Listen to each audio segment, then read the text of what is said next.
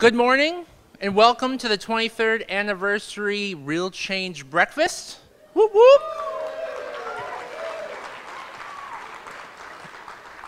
My name is Jared Klaus, and I manage the vendor program, but for this morning, I will also be your MC. You're welcome. Thank you all for being here bright and early to celebrate all things real change. It's a really awesome day, and I'm glad you can all be part of it. We have some great news that all the costs associated with putting on the event have been covered by our incredible sponsors. So all the donations made today go directly to the programs and services provided. Please give me a moment to thank the sponsors that made that reality possible. Gunther Creative, Downtown Emergency Service Center, Facing Homelessness, the Northwest Immigrant Rights Project, the Central Co-op, Plymouth Housing Group, Social Justice Fund, the Public Defenders Association, the Washington Low Income Housing Alliance, the YWCA of Seattle, King, and Snohomish, Low Income Housing Institute, the Pacific Northwest Regional Council of Carpenters, UFCW Local 21, Seattle King County Coalition on Homelessness, Community Alliance for Global Justice, and Campanis. Thank you all. But there's more, really. It's exciting. Our in-kind sponsors include the Northwest Trophy, Dylan Priest Photography, Mike McCormick Videography, and Cafe Vita. And last but not least, our matching sponsor this morning is the Lucky 7 Foundation. So any donation made of $250 or more will be matched. In addition, you will also be receiving a copy of our keynote speaker, Eric Liu's book, You're More Powerful Than You Think, and a Real Change Resist t-shirt while supplies last.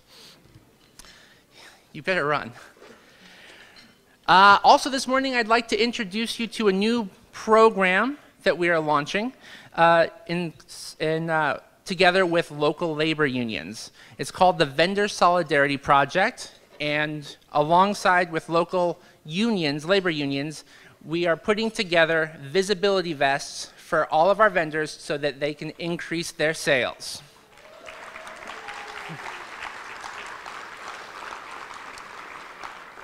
The vest will have the union logo on it as well as Real Change. And if for anyone who's in sales knows, increased visibility means more money in the pockets of vendors, as well as more readers and more people organizing in our community for change. So this is a huge deal, and a big thank you to UFCW Local 21. Without you, this would not have happened. And if you represent a union or would like to get involved, please contact Camilla at Real Change. At this time, I'd like to introduce our talented and brilliant volunteer manager, Jen Romo, to introduce the Volunteers of the Year.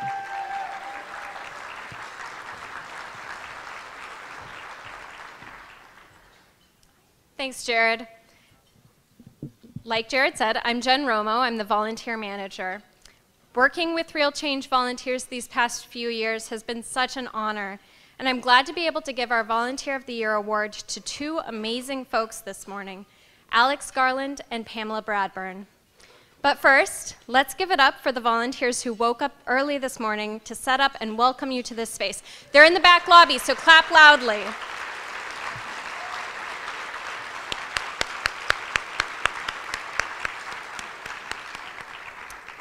Alex Garland couldn't be with us this morning, but I still want to share what an amazing person he is. You've probably seen Alex's photography over the years, whether it's in Real Change or another publication. He also has a website called The Dignity Virus that you should check out if you haven't already. Alex has been taking photos for the paper since 2012 and has contributed over 50 photos to the paper over the last 5 years. He's well known for his focus on documenting protests and political action, and has a remarkable way of being at just the right place at just the right time. Alex's photos of Standing Rock, which you see here, were published in Real Change last September. This work won both a regional and an international award. We're incredibly lucky to have such a talented, passionate photojournalist on our team. Thanks, Alex.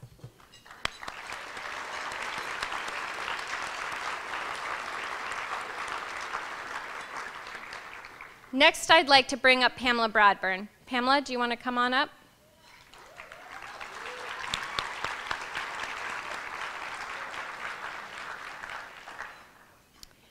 I'm excited to be able to give Pamela this award.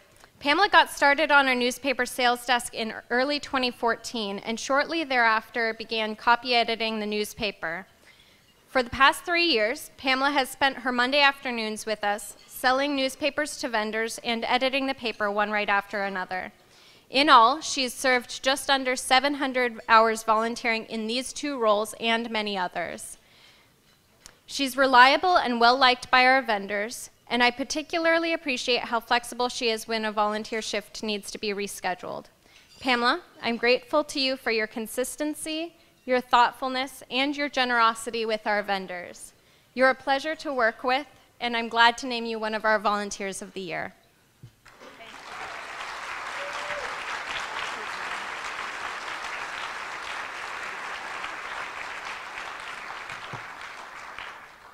Good morning.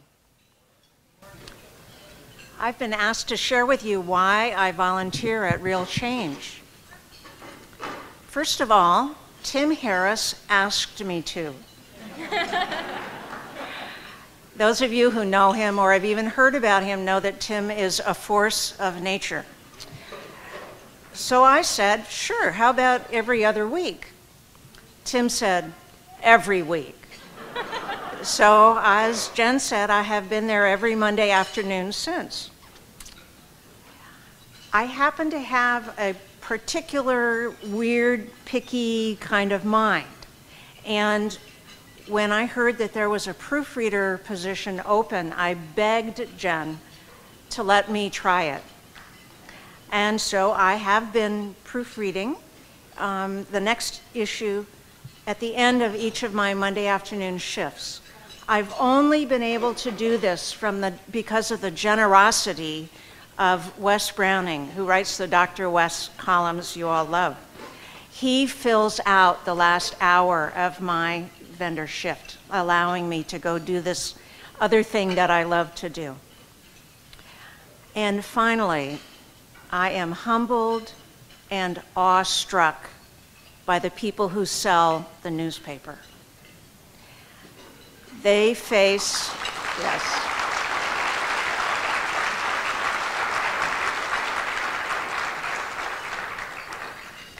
They face so many obstacles and difficulties, and yet they have the outrageous hope that they can make their lives better. And many of them do.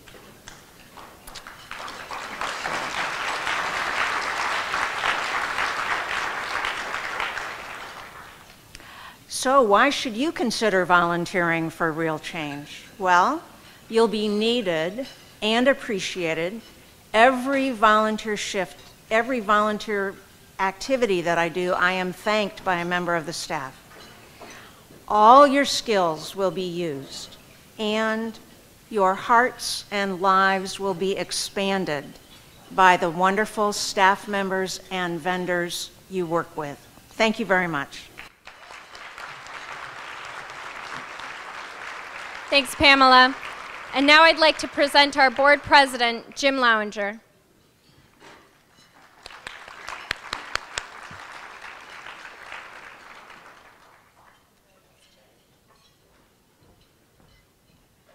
Thank you, Jen, and good morning, everybody. I am here to fill in for our founding director, Tim Harris. Tim, wave your hand. Don't stand up, just wave your hand. Tim has been dealing and recovering from an unexpected surgery with his eyes, and so we're kind of keeping him quiet this morning. This is the first time in 23 years that we're not allowing you to say anything. Is that right? A bad thing to try and substitute for.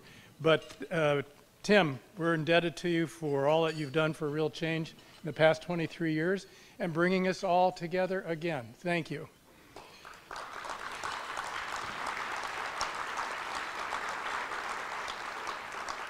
One of the real powers behind Real Change is our active board of directors, which I am pleased and honored to be the president of. So I'd like to take a moment to recognize my board, and when I say your name, if you just stand up and remain standing, and at the end, this large, incredible group is going to give you an overwhelming ovation. Yolanda Altamirano. It's already getting overwhelming, isn't it? Malou Chavez. Shelley Cohen. Yassine Darmulo. Anitra Freeman. Chris Janice. Matthew Ekohawk Hayashi. David Herning. Anna Hunthausen. Maria Elena Ramirez. Teresa Reeves. Anne Chakundi Salisbury. Thank you all for the hard work, all of the hours, for your support and putting up with me. Thank you. I'd like to also thank two people in the audience this morning who have given so much to Real Change over the last numbers of years. Alan Preston, sitting over here in front. Alan, if you'd stand. Alan has stepped down this year as the managing director after 8 years of serving Real Change with his vision, his leadership, and his dedication to the Real Change mission. Thank you, Alan. Tara Moss. I saw Tara earlier, so Tara, would you stand up? Oh, right there. Okay, you were over here then. Tara Moss first joined Real Change as a volunteer and then as a staff member in 2009. In her 8 years, Tara rebuilt the vendor program, shaped the vision of our organization, and built a caring future that embodies Real Change today. She took her career all the way to a director of operations for Real Change, and now with her recent move to the Public Defender Association as project director of LEAD. Congratulations and good luck to you for your continued success.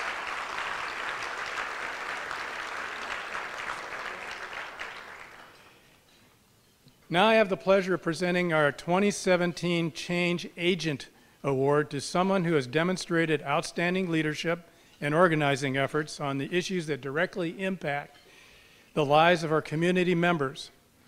Patricia Sully's work through Voices of Community Activists and Leaders, Vocal Washington, has covered housing, homelessness, war on drugs, mass incarceration, and the HIV/AIDS epidemic. Patricia lives her life as a catalyst for change and is working in collaboration with Real Change on creating safe consumption sites, police accountability, and many other action campaigns. Please join me in congratulating Patricia Sully for her outstanding organizing efforts.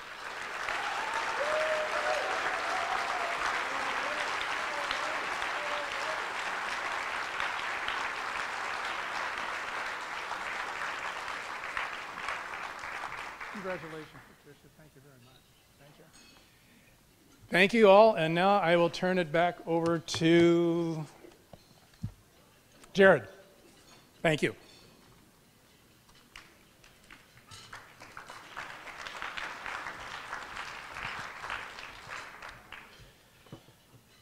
Now for the time we've all been waiting for, the Vendor of the Year Awards.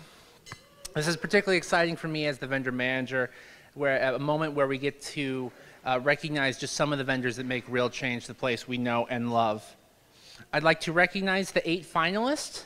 We only have 2 vendors of the year, but these are the 8 finalists that vendors voted on. All of them represent real change values of courage, community, creativity, compassion, and integrity.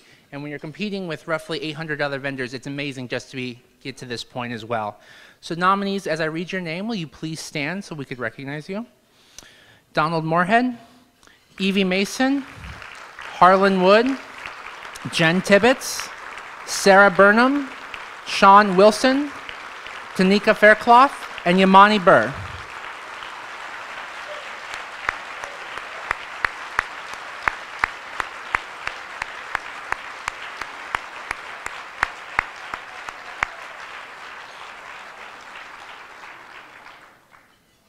Thank you. Now to introduce you to the 2017 Vendors of the Award, I will direct your attention to the screen closest to you to watch a video that was made by Dylan Priest, who donated his time and resources to introduce you all to our 2017 Vendors of the Year.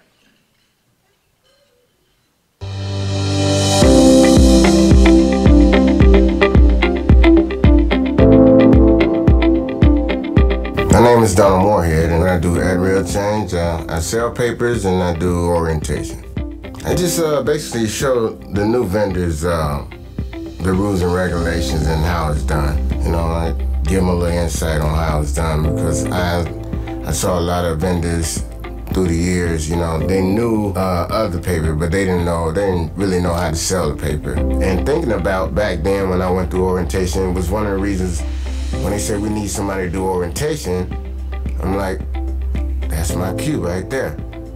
That's my chance to help some of these vendors. You know, I can change the outlook on the way vendors are going about selling their papers, and my attitude might rub off on this person, and then they rub off on the next person, and rub off on the next person.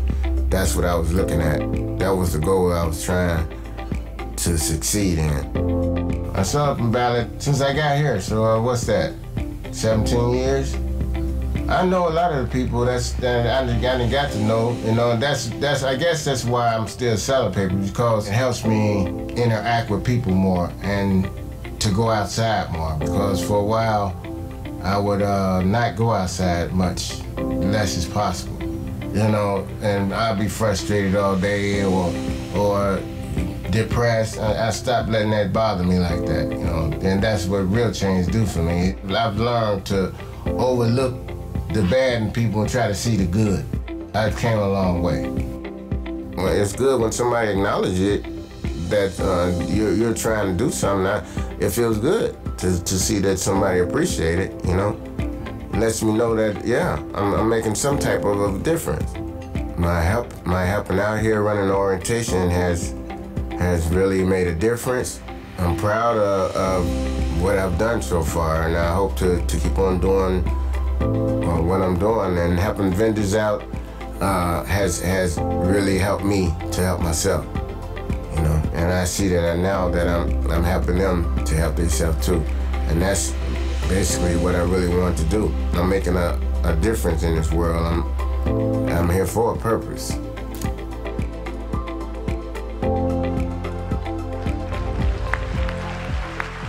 My name is Jen Tibbetts. I am a vendor at Real Change. I have been for about 2.5 years. I've been a vendor rep twice, which is a 6-month term. I have been the vendor intern, which is an 11-month term. And I currently sit on the vendor leadership board as the vice president. Well, I found out about Real Change when I was very young from a vendor that worked in the U District, but I never really thought much of it until I was at Labor Ready, and they had some qualms about sending me out. So one of the guys that's working at Labor Ready, he told me I should come down, and there was actually going to be an orientation, probably, I don't know, an hour from when he was talking to me. So I just came down here and I did the orientation, and I made a decent amount of money my first day. And more recently, I've been selling in front of Benaroya Hall. I get to make my own hours, and that's a really big thing for me because I have some medical conditions that I never know when I can work and when I can't. I can usually make sure that I'm at work once or twice a week, but I've been able to hold down this job, make enough money to where I can go and do fun things instead of scrounging for, whatever I need, including a place to stay for the night. I came in first as a vendor, and then Jared kept telling me that I should do this, I should do that, kept throwing papers in my face to fill out, going, you should do this, you should do this. So finally I gave in. I'm like, okay, here, sign. And it was one of the best things I ever did. As the vice president of the vendor leadership board, I feel like I really have a much bigger voice here. And I can, when the vendors talk to me, because they know me as a vendor rep, even though I'm not one now, they tend to talk to me about a lot of things that they don't always take to the staff. And this position allows me to make their voices heard. When they told me that I got Vendor of the Year, I was pretty excited because I did not think I was going to get it, but I guess people like me. Yeah, it does bring me joy, and I'm very happy doing it. As a matter of fact, I think I'm happier when I'm in the office not getting paid than when I'm out on the corner trying to sell my papers. I mean, I can honestly say that some of the people who work here, like at Real Change, non-vendors, are some of my closest friends.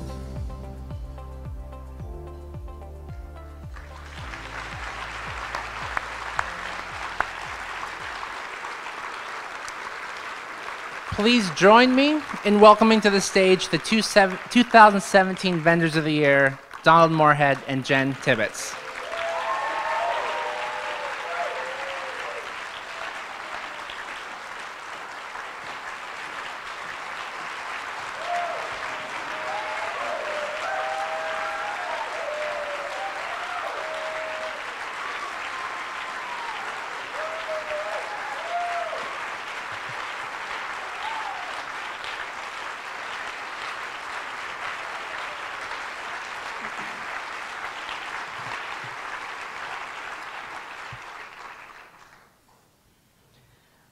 First of all, I'd like to thank Jen and Camilla for all their hard work in making this such a great event.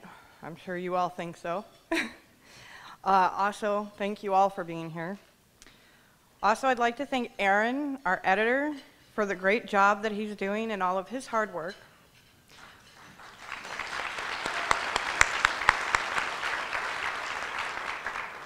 Finally, I'd like to thank Neil and Jared for always being there for us, and Jared especially for pushing me to do more and to be more in all that I do.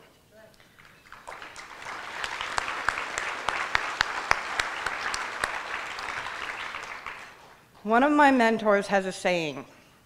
He says, "Your face," a lot. Yeah. Usually in a context that doesn't make much sense. But it's always funny because he likes to make people laugh. It makes me think about all the faces that I see every day. If you look around the room at all the faces, you'll see they're all the same. No matter where one comes from, their heritage, their living status, or the way one chooses to live, it's all one face, the human face.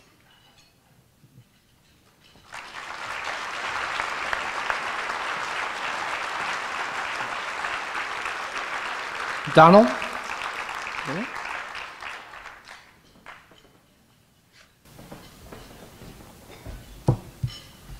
Hello. I'd like to thank, hold on. I'd like to thank Tim Harris, Jared Klaus, I just call him Paul Allen, but it's Allen. How you doing, Allen? And my team, because without my team, I wouldn't be here today. And Lindsay, Sparkplug, I call her Sparkplug. Just for the record, this award is not for selling the most papers of the year. It's not that. It's just for the achievements that we accomplished while in the office. So I just wanted to make that clear because a lot of people are coming to me saying, congratulations on selling the most papers. I don't sell the most papers. I'm far from that. So I just wanted to make that clear. And also, Ms. Johnson, Mr. and Mr. Johnson, and Mr. Kowalski. I just wanted to say, yeah, what's more important to me is to just, my daughter just graduated from college and my son is on his way.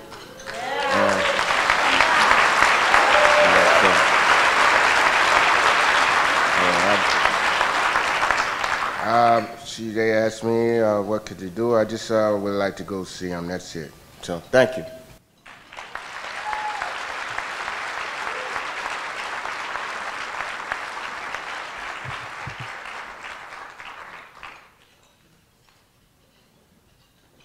Congratulations, Donald and Jen. They're also my biggest critics, so I'm really nervous. At this point, there's good news and bad news. The bad news is someone stole my notes.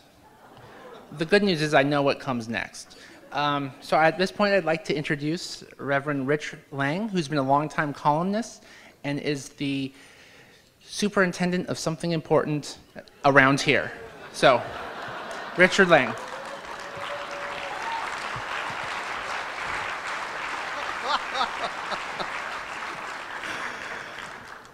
Yes, those who say the church is dying, yes, yes. You know, I'm 61 years old, and I grew up in times greatly different from today. My mom and dad were both factory workers, but we were blessed in those days with strong unions who had bolstered their paychecks so that I grew up in a functional working class neighborhood that basically covered all my everyday needs. I was able to attend decent high schools or decent schools all the way through. I had a home life that, despite multiple divorces, still gave me enough stability to graduate from high school and to be the only one in a family of 4 to go to college. I literally am part of that, kind of American dream of ascending into the high middle class. It's a world that allows me considerable enough surplus that I can own a home. I can contribute to a pension. I have health care. I can take vacations. Thank you, Rick Steves' European tours. And I come here today capable of doing some good through the good fortune of my life. Now, growing up, not everything was roses. Divorce, multiple divorces, alongside of family fighting and alcoholism, I think, as we all know, can do a number on a child's interior stability and self-esteem. I did go to decent schools, but I barely graduated with a 1.89 grade point average. Kicked out of high school 4 times in 4 years. No! I'm paid for it later. I was, as they say, a troubled child. However, given the same parents and the same situation today, I think my life would be radically different. No doubt, Dad would have gone from job to job, increasing in his frustration and in his alcoholism and in his rage. Mom would have been downsized long before I got to school. The neighborhoods we would have lived in would have been far more impoverished, and I would not be standing before you as a well-paid professional.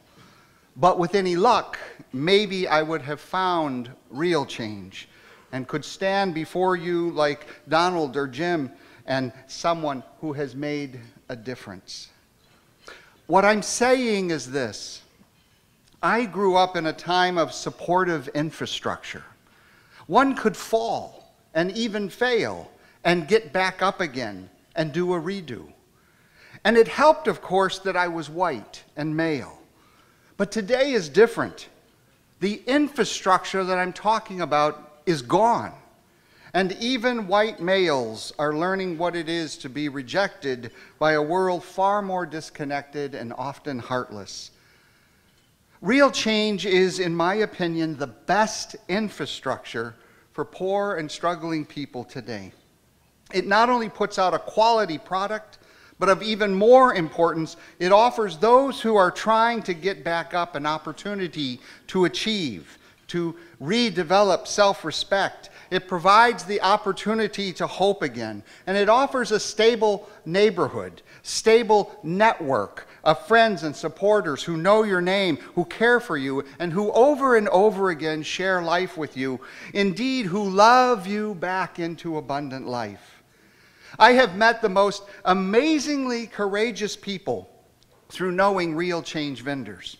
Whether it's Todd, who I met when he was sleeping in his car 18 years ago, absolutely alone, no family, no friends, mentally ill, without friends or stability, scared and frightened, but who is today housed. He still struggles, but not alone. He's not without hope. He hasn't been abandoned by those around him. Todd, who was living in hell, knows a way out of hell.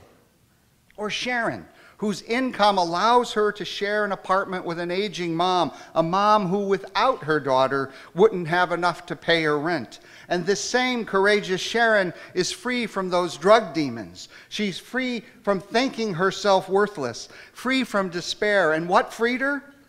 It started with Real Change. And it deepened because she was accepted and cared for. It deepened further with constant encouragement from the Real Change staff and her clients to keep getting clean, to keep getting sober, to keep staying healthy. That's what I mean by infrastructure. That's the magic. All of it built upon and through relationships. This is the stuff of life, of abundant life, of real change. This is what works to bring a person back from the dead. This is what works to reanimate life. And I can tell you about Yamani. Is he here? Hey, Yamani. Yamani is, I met him in the U District, and he just anchored the corner that he sold his papers on. And when he was gone, the whole neighborhood missed him. I can tell you how inwardly strong he is, how he brings happiness to others, how he loves his family and supports them even though they live on the other side of the world. That's courage. That's integrity. That's a man who's living for purpose. I could tell you about Dennis, the hardest working man I know. I can tell you about Mike, an unbelievable cook, or Dave, who should have gone into stand-up comedy, or Rocket, who has the best jump shot I've ever seen.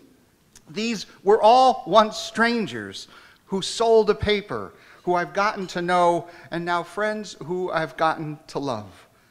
That's why I'm here today. That's why I'm doing the ask.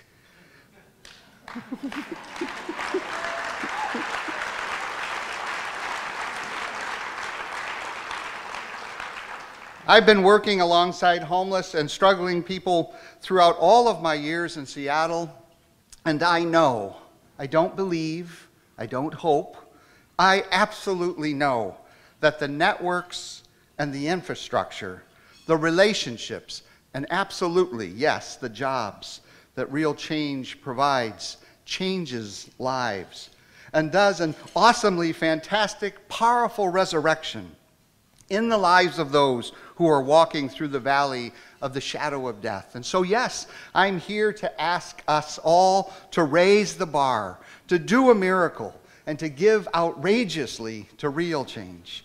And so this is the cue for you wonderful table captains to hand out those pens, dig deep in your pocket, and donation forms to the gang around your table. But before you fill them out, just give me another minute. Before you fill them out, this room, if you look around, is full of good people. That's why we're here.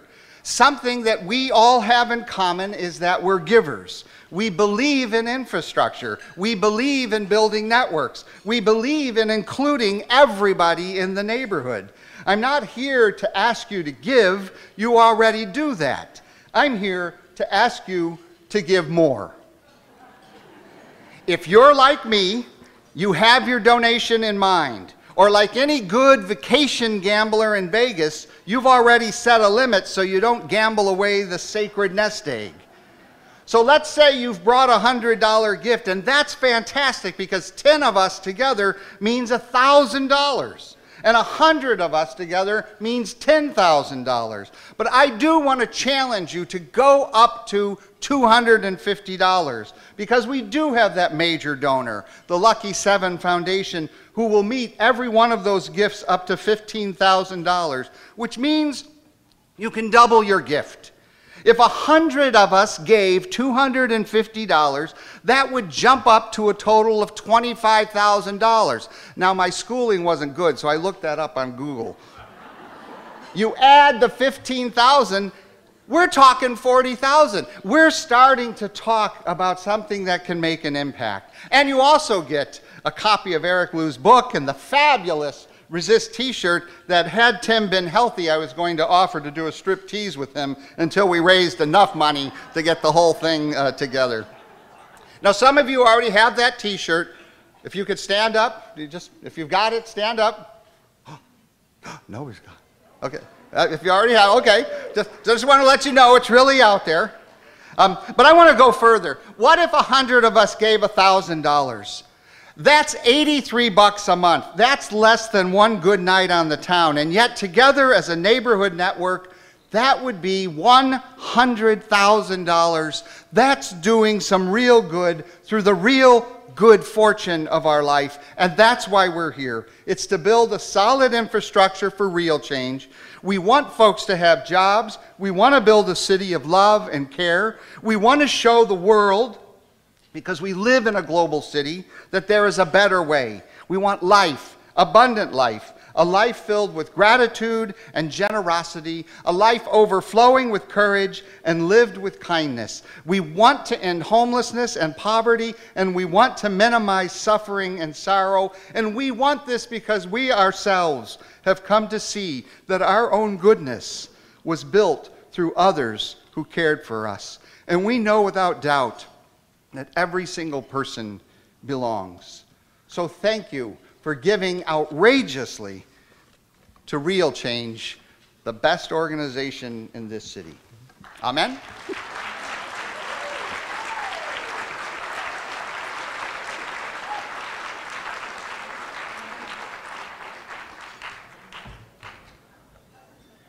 Thank you, Reverend Rich. And a reminder to give that envelope that's now full of money to your table captain. Just make sure that happens. Thank you. So as you know, Real Change is more than just an incredible vendor program that employs over 800 vendors annually and puts over $1 million into the pockets every year. We also build community and affect change through organizing and advocacy. We build change through grassroots activism by engaging our community on the issues that matter. Our keynote speaker today shares that vision of change. Eric Liu is the founder and CEO of Citizen University and executive director of the Aspen Institute Citizenship and American Identity Program. He is the author of several books, including You're More Powerful Than You Think, A Citizen's Guide to Making Change Happen. Eric served as a White House speechwriter and policy advisor for President Bill Clinton. He is a regular columnist for CNN.com and a correspondent for TheAtlantic.com. Please join me in welcoming to the stage our keynote speaker, Eric Liu.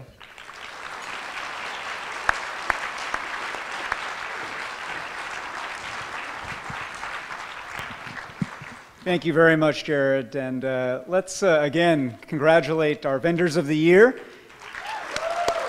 Jen and Donald. And congratulate everybody here. I really, I'm not even sure what I'm doing up here after hearing Reverend Rich. He pretty much said it all and said it really well. But like Reverend Rich, actually, I also wanted to open by acknowledging somebody in the room, and that is Yamani. Where are you, Yamani? Right here. So Yamani, who you may have noticed was one of the 8 finalists for Vendor of the Year, is Real Change to me. And I, most Fridays in the summertime, Yamani, he's not in the U District, he's down in the Madrona Farmers Market. And I see him at the Farmers Market, and the conversations that we've had over the weeks, over the months, over the years, make this institution what it is. And what this institution is, as Rich was saying, is not just a newspaper. It's not just a publication. It's not just even a vehicle for community empowerment. It is an embodiment of a faith in the possibility of resurrection. It is an embodiment of the possibility that people who are confronted with hard times and hard realities can power through those hard times and hard realities and make a new life. Yamani has done that. Yamani, selling papers at the farmer's market there, came to know somebody who ended up offering him a job. And between the work of selling papers, which he continues to do as a vendor, and working in the community, he's been able to rebuild a life and able to reconnect in different ways with family, as Reverend Rich said, halfway on the other side of the world. So, Yamani, you stand in for not just your fellow nominees and finalists for Vendor of the Year, but for the spirit of what this whole endeavor is. And I'm really honored to be here and to honor you, Yamani.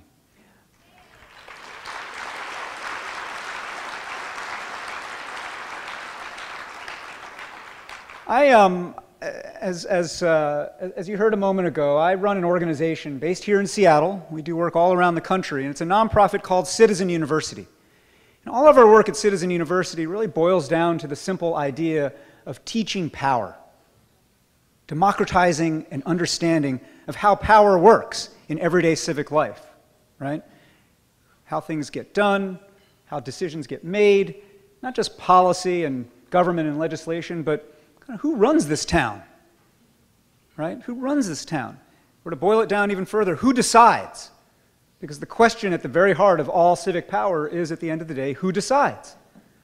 Who decides whether this ought to be a community that ends up becoming San Francisco or Manhattan Junior, just for the super privileged, super tech connected, and so forth? Who decides whether it's going to be that or actually an inclusive place that creates opportunity for everybody? Who decides whether this is going to be a place where we define our value to the world by the values of home properties within the precincts of this city? Who decides that? Who decides whether this is a place where it's just going to be okay to accept and tolerate a certain measure of homelessness? Because that's life, and that's life in boom times. Some people get left behind. Who decides that? Who decides that there's a certain measure of, rough and tumble that you have to accept from the police as the price for order? Who decides that? The answer, of course, is we decide. And when you recognize that it's not some distant they, well, they decided that the law ought to be this. They decided that panhandling ought to be punished this way. They decided that housing ought to be made less affordable. That there is no they, especially at the scale of a city. Right? The scale of a city where you can pretty much, in a town like Seattle, even though it's growing, it's still fundamentally a small town, where you can build relationships and where you are woven into this weave of relationship and obligation. There is no they, it's only we. It's only us. Right? And the only question when it comes to what we're doing is, are we actually showing up? Now, I'm preaching to the converted here, because you showed up at 7 a.m. this morning. But I think part of the power of this gathering, and the reason why Real Change doesn't just do an online appeal, well, doesn't only do an online appeal, doesn't just send out mailers or ask vendors to ask for money, is that there is power in us looking at each other in this room. I mean, just take a look around for a second at the beauty and the power and the breadth and the diversity and the spirit in this room, right? We see each other. And our work at Citizen University is trying to remind folks that even in this age of profound, radical, severe inequality, levels not seen in the United States since before the Great Depression, right? Even in a time like this where people are drifting into this scarcity mentality, this fear that they can't keep up, this fear that because they can't keep up, they've got to hoard what they've got, that even in a time like this, we see each other. And that our ability to see each other just the same way that vendors see us and we see vendors, that we humanize each other every single day we interact with Real Change, the community, that teaching other people how to see this way is a great source of our power. Well, In this book that I know many of you are going to be getting, because many of you made gifts just now of more than $250 to Real Change, in this book of mine called You're More Powerful Than You Think, I talk about what power is in civic life. And I define power very simply. I define it as a capacity to ensure that others do as you would like them to do. Right? And some people kind of nervously chuckling there, because that's kind of a menacing, evil-sounding definition, right? I'm going to lord it over you, I'm going to dominate you, and I'm going to make you do what I want you to do. But if we are honest with ourselves, at every turn, at every scale of relationship in our lives, with our loved ones, with our neighbors, with strangers on the street, with coworkers, whatever it might be, with our elected officials, we are always trying to get others to do as we would like them to do. We're not always candid about it, but we always are. And that capacity, when it's applied to questions of common concern, of public interest, is what you can think of as civic power. Right? I'm not just talking about getting what you can for yourself to get a promotion or to get a little better treatment in your community, whatever it might be. I'm talking about power in the collective. Well, there are 3 laws of power that I talk about in this book and that I wanted to kind of name here, because it turns out they're all relevant to the challenges that we're facing here as members of the Real Change family. And these 3 laws actually also yield 3 imperatives for action. That Real Change is, by my lights, one of the best instantiations of to be found in the country. So let me tell you these 3 laws. The 3 laws are simply these. Law number 1 of power in civic life: power concentrates. It compounds, right? And that is as true as human nature and as old as history. Those who have get more. The rich get richer. People with clout get more clout. People who get named and in the media get more coverage in the media. That is the nature of systems, but especially in a time of great inequality like this. You feel it. And of course, powerlessness compounds as well. The more marginalized you are, the more systems and society pushes you out further to the margins. That's law number 1. And we feel it in this age. I can cite you statistics about the level of inequality and the way in which the share of national income that's gone to the 1% has tripled in the last generation, from 8% to over 20%. Right? Imagine if 20% of the blood in my body was in my pinky. Right? Just this ballooning thing of blood in my pinky. You would look at me and you'd say, dude, you're sick. And I would try to answer, but I'd pretty much not be able to, because I would be collapsing and dying right there. Right? That is the compounding situation we're in. So that's law number 1. Law number 2 is that power justifies itself. At every turn, incumbent holders of power, whether they are individuals or institutions, are always spinning elaborate narratives about why it ought to be that way. Right? Why this is the nature of things, why it is a God-given nature of things. Now, there was a day in other societies where it was literally a matter of things being claimed to be God-given, and kings and emperors said, you know, I get the throne because I am the Son of God, right? Or I'm lineally descended from God. And they based their claims to power on divine right. And, you know, we in the 21st century in the United States can kind of chuckle at that. Can you believe there were people in societies once who believed in this superstitious notion that people were descended from God and therefore got to be king or emperor?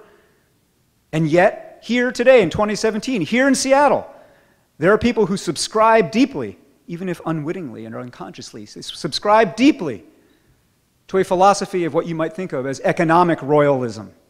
Economic divine right. I'm a job creator. I'm a rich guy. I'm a job creator. I'm descended from God. Step off. Stop trying to tax me. Stop trying to regulate me.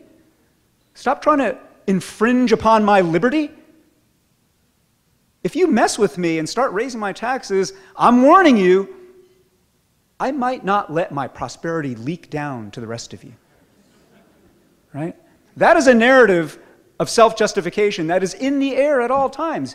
We heard it in this town when some of us in this room were part of the body that pushed and successfully got our city to adopt a $15 minimum wage.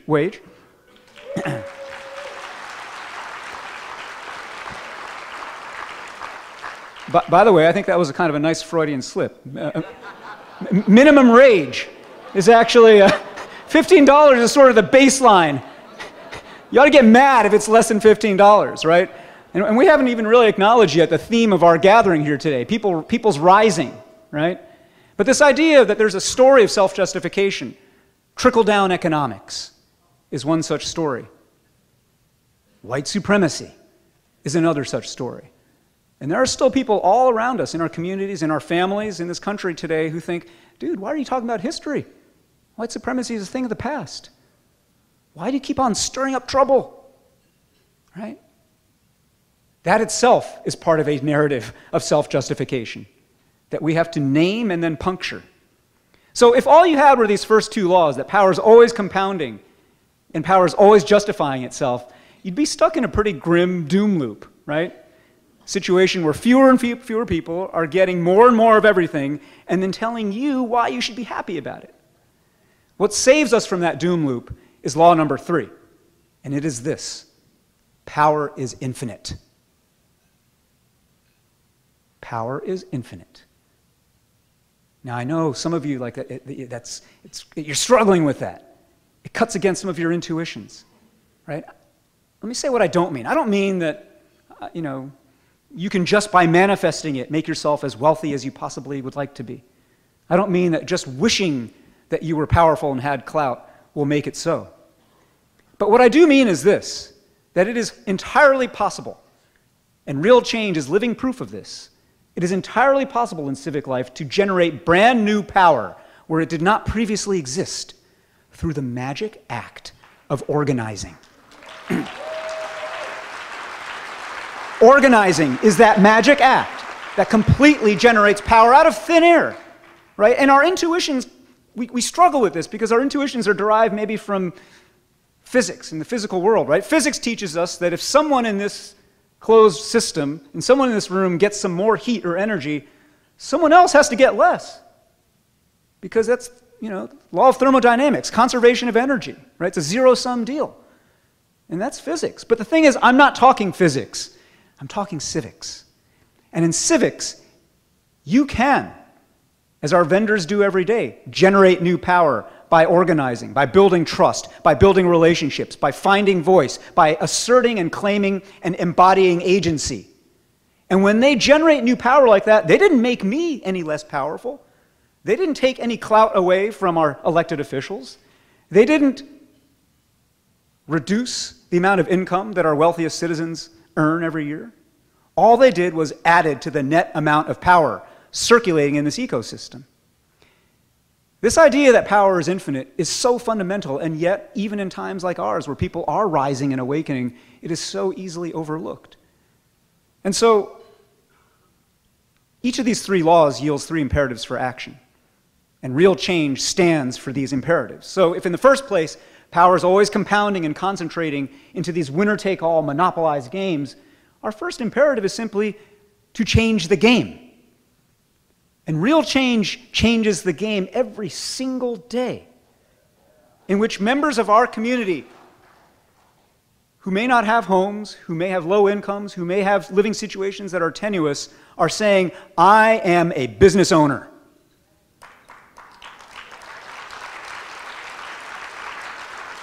I'm a contributor to community. I am part of the glue of this corner in Ballard or Madrona or Queen Anne or whatever it might be. I own this joint. If in the second place, power is always justifying itself and spinning these narratives about why it is that those who have, and those who have not, well then our second imperative is to change the story. And my God, that's what real change is for. Right? Both every time you open the pages of real change, you realize the storyline has shifted for you.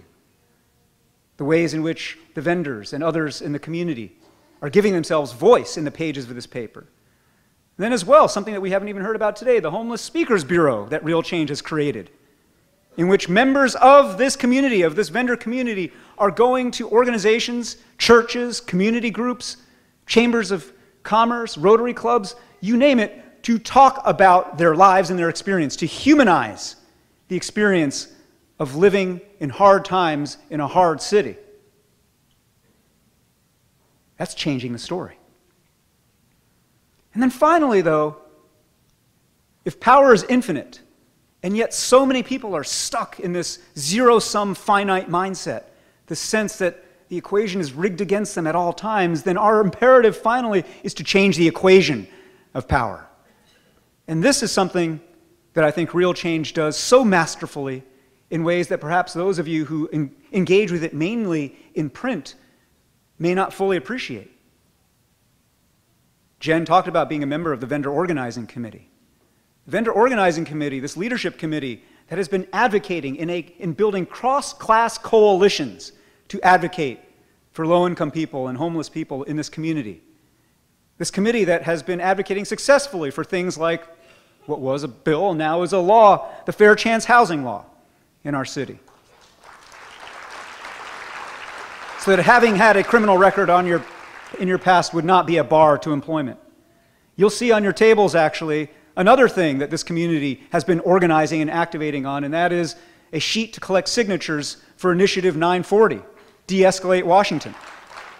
If you don't know yet what De-Escalate Washington is, ask a neighbor at your table. Ask your table captain. De-Escalate Washington is an initiative that is going to require that law enforcement get training in the de-escalation of conflict, get training in mental health care, get training in handling situations that don't result in the use of deadly force, and that we even change the standards of conduct of when force is justifiable.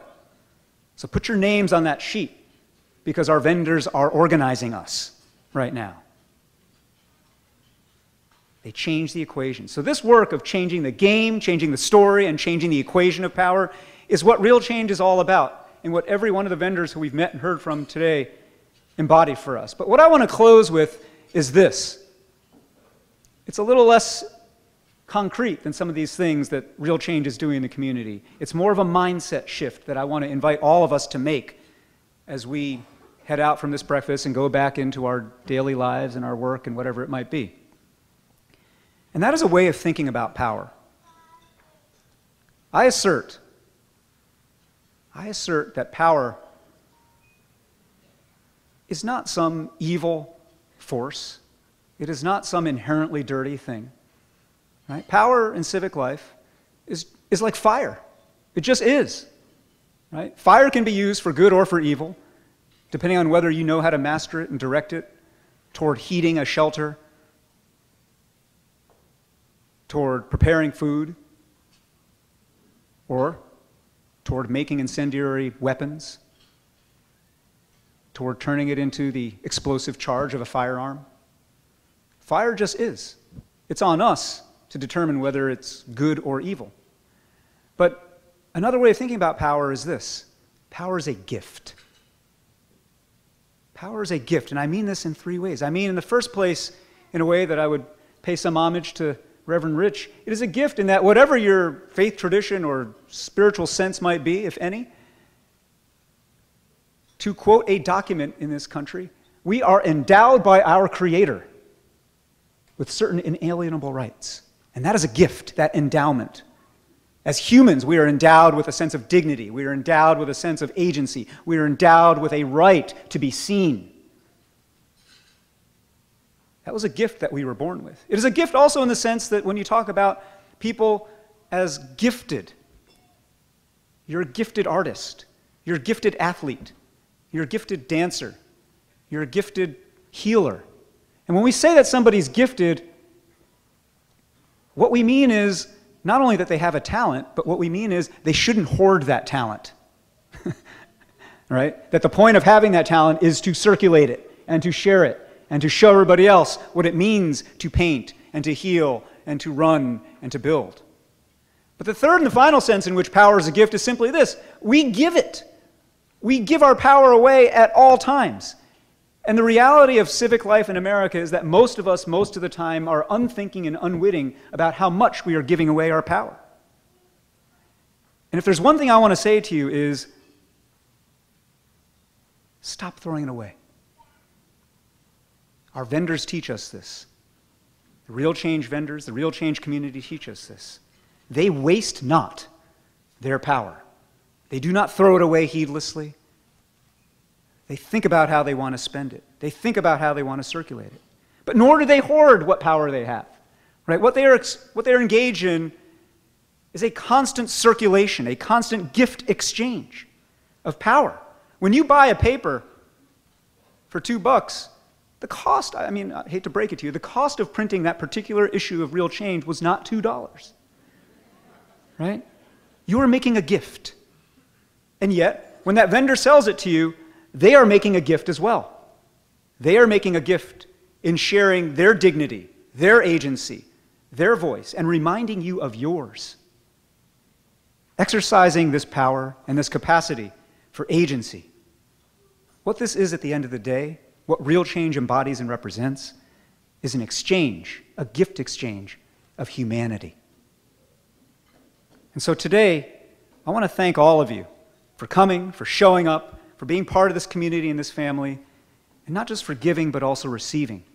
And I want to thank again, in closing, the vendors, the people on the street whose courage, whose perseverance, whose persistence, joyful persistence, is a model for all of us on how to live like truly powerful citizens. Thank you very much.